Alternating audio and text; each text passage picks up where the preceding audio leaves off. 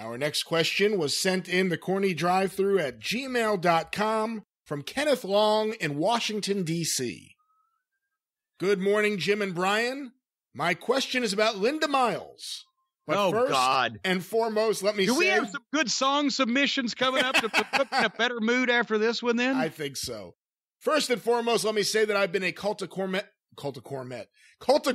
member since the 1980s when you cut a promo on Kendall Windham saying he was so skinny that when he turns sideways and sticks out his tongue, he looks like a zipper. I don't even remember that. That's true. And when he gets a sunburn, he looks like a thermometer. As a matter of fact, right now, standing there, he looks like a Q-tip. Back to my question. He has to run around on the garden hose to get wet. What are your thoughts on Linda Miles? He could use a Cheerio for a hula hoop. On one of your drive-thrus, you referred to her as a piece of shit when talking about her when she was paired with the Bashams. If you've already covered this, please forgive me. I have, and I've mentioned it in the past, but just real briefly. No, she was horrible in the ring. She's the only person that I ever did not air an OVW, an Ohio Valley Wrestling television match. I took the whole match out that we taped and put in a VTR over the segment rather than air the match. And this was in a wrestling school. And this was basically, they signed her because she played volleyball and she was an excellent women's athlete, right? But she had no idea what she was doing in a wrestling ring. She had 2 left feet and they were the size of boats. She was 6 feet tall. If she had got the enhanced breasts, which I'm not in favor of, she still wouldn't have had that. She looked like Shelton Benjamin physique wise. She had great abs, but a lot of people weren't looking at the girl wrestlers for their abs. She had no personality in her promos that would come out as she was anything other than just doing this under duress. There was nothing there. But because they'd signed her and she'd been in Tough Enough and they'd made over her, they had to find something for her to do. I put her on TV and like I said, she nearly killed Jillian Hall in that match that I didn't show, dropping her on her head, whatever. It was rotten. So then I kept her off TV for 6 months, and I'd put her on shows where she had to work with the guys in intergender matches. And yes, I hate them that, but you know why? Because the guys were strong enough to move her around because she was bigger than all the girls and fucking put her where she needed to be. And obviously she wasn't beating any guys, but I would have her work on these spot shows with the guys, and she looked okay in that respect because they could maneuver around. Then I'd put her back in with Mickie James or one of the other fucking girls, and she was a cow on ice. And that's finally, when she finally resigned, I'd kept her off, and they kept bugging me. Laura and I said, put Linda Miles on TV. We want to see Linda Miles. And then, by the way, this was after she'd already fucked the Basham's career up. More on that later. All right, so that's why I put her, I believe, against Mickie James in her last OVW TV match. I said 4 minutes sunset flip is the finish. I swear to God, if the first fucking move she didn't try to do a spinning head, Mickie tried to do a spinning head scissors, and Linda Miles almost dropped her on her head. What the fuck?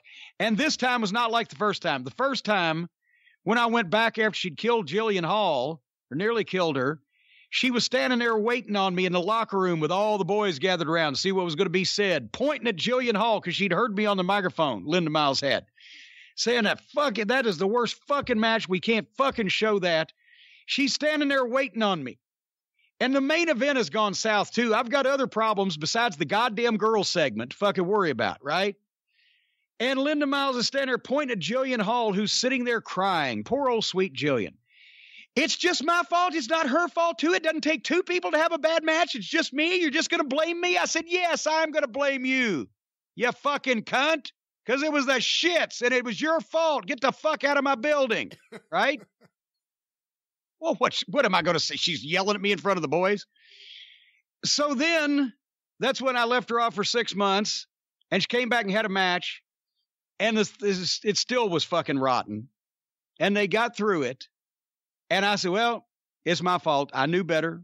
but I did it anyway. I put her back on TV. I'll accept blame.